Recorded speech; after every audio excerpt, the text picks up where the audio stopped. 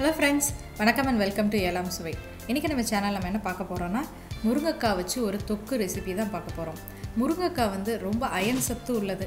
இத வந்து நம்ம எப்படி எல்லாம் உணவுல சேர்த்துக்கணும் அப்படின்றதுல இது ஒரு முக்கியமான ரெசிபி. ஏனா அவ்வளவு சுவையா இருக்கும்.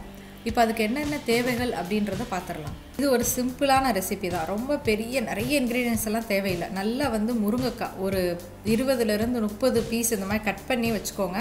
அதை வந்து தண்ணியில் அலசி வச்சிருக்கிறேன். கனடாவில் வந்து இங்கே கிராசரி ஸ்டோரில் வந்து பார்த்திங்கன்னா முருங்கைக்காய் சம்டைம்ஸ் ஃப்ரெஷ்ஷாக கிடைக்கும். அந்த மாதிரி கிடைக்கும் போது எடுத்து இந்த மாதிரி ரெசிபி பண்ணி சாப்பிட்டுப்போம். இதுக்கு வந்து ஒரு பெரிய தக்காளியை நறுக்கி வச்சுருக்கேன். அதே மாதிரி ஒரு பெரிய வெங்காயத்தை வந்து நல்லா நறுக்கி வச்சுருக்கேன். ஏன்னா நிறைய இருந்தால் நல்லாயிருக்கும். அப்புறம் கருவேப்பிலை தாளிக்கிறதுக்கு, அப்புறம் வந்து கடுகு உளுந்தம்பருப்பு அஸ்யூஷுவல் தாளிக்கிறதுக்கு, அப்புறம் மசாலா அதுக்கான பொடிகள், அவ்வளோதான். ஸோ இது எல்லாமே ரெடியாக இருந்துச்சு அப்படின்னா சூப்பராக வந்து சமைச்சிடலாம். முருங்கைக்காவை சாப்பிட்றதுக்கு வேணால் கொஞ்சம் சிரமமாக இருக்கும். ஆனால் அதோட ருசியும் அதோட நல்ல விஷயங்களுக்காகவும் நம்ம சாப்பிட்லாம். இந்த ரெசிபிக்கு முக்கியம் வந்து நல்லெண்ணெயில் தான் இந்த ரெசிபி பண்ணால் அவ்வளோ ருசியாக இருக்கும். கடுகு கொஞ்சம் உளுந்தம்பருப்பு போட்டு கருவேப்பிலை போட்டு நல்லா தாளிச்சிக்கலாம். அது கூட கொஞ்சம் பெருங்காயமும் சேர்த்துக்கோங்க. கருவேப்பிலையும் இங்கே கிராசரி ஸ்டோரில் நல்லா ஃப்ரெஷ்ஷாக கிடைக்கும் போது வந்து இட்லி பொடி, கருவேப்பிலை இட்லி பொடி, அந்த ரெசிபி கூட நம்ம சேனலில் இருக்குது. அடுத்து வந்து வெங்காயத்தை ஆட் பண்ணிக்கலாம். நல்ல பெரிய வெங்காயம் ஒன்று எடுத்துக்கோங்க. இல்லைன்னா 2 மீடியம் சைஸ் வெங்காயத்தையும் எடுத்து நறுக்கிக்கோங்க. இது கொஞ்சம் உப்பு சேர்த்து நல்லா வதக்கிட்டு மூடி வச்சு குக் பண்ண போகிறோம். நிறைய வெங்காயம் ஏன் சேர்க்குறோம் அப்படின்னா தொக்குன்ற போது உங்களுக்கு வந்து அந்த முருங்கைக்காவை சுற்றி ஒரு மசாலா வேணும். அதனால தான்.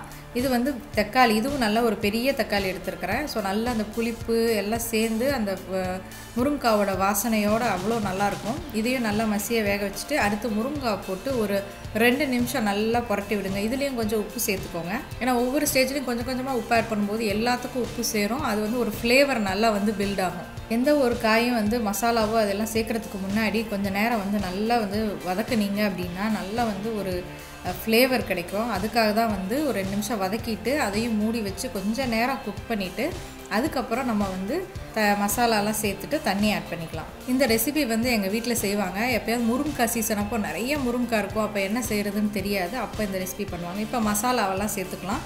இதுக்கு வந்து மஞ்சப்பொடி, இது வந்து ஹோம்மேட் மஞ்சப்பொடி, வீட்டில் அரைச்ச மஞ்சப்பொடி. அதுக்கப்புறம் காரத்துக்கு மிளகாய்த்தூள், நான் வந்து சாம்பார் பொடி யூஸ் பண்ணுறேன்.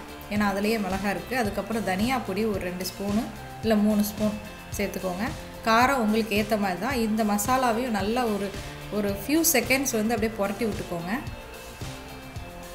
அந்த பச்சை வாசனை லேசாக போகும். அதுக்கப்புறம் இப்போயும் கொஞ்சம் ஆட் பண்ணுறேன். ஏன்னா நான் ஒவ்வொரு ஸ்டேஜாக ஆட் பண்ணுறேன்னு சொன்னேன் இல்லையா, இப்போயும் ஆட் பண்ணுறேன். தேவைன்னா கடைசியில் இன்னும் கொஞ்சம் சேர்த்துக்கலாம். இப்போ வந்து கொஞ்சம் தண்ணி விட்டு முருங்கைக்காய் வேகிற அளவுக்கு தண்ணி விட்டால் போதும். அரௌண்ட் ஒரு கப்பு பக்கம் வந்து நீங்கள் ஊற்றலாம்.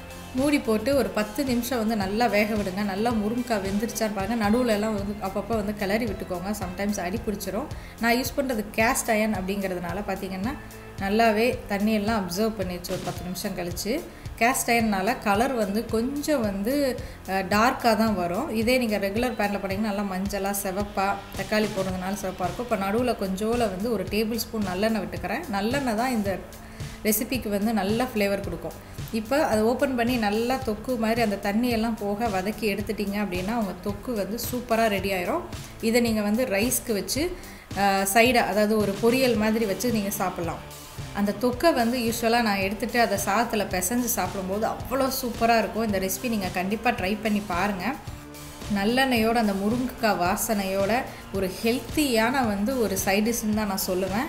கண்டிப்பாக ட்ரை பண்ணிவிட்டு இது எப்படி வந்திருக்குன்னு சொல்லுங்கள். இன்னொரு இன்ட்ரெஸ்டிங் வீடியோட உங்களை சந்திக்கிறேன். அது வரைக்கும் லைக் பண்ணுங்கள், ஷேர் பண்ணுங்கள், கமெண்ட் பண்ணுங்கள், மறக்காமல் சப்ஸ்கிரைப் பண்ணுங்கள்.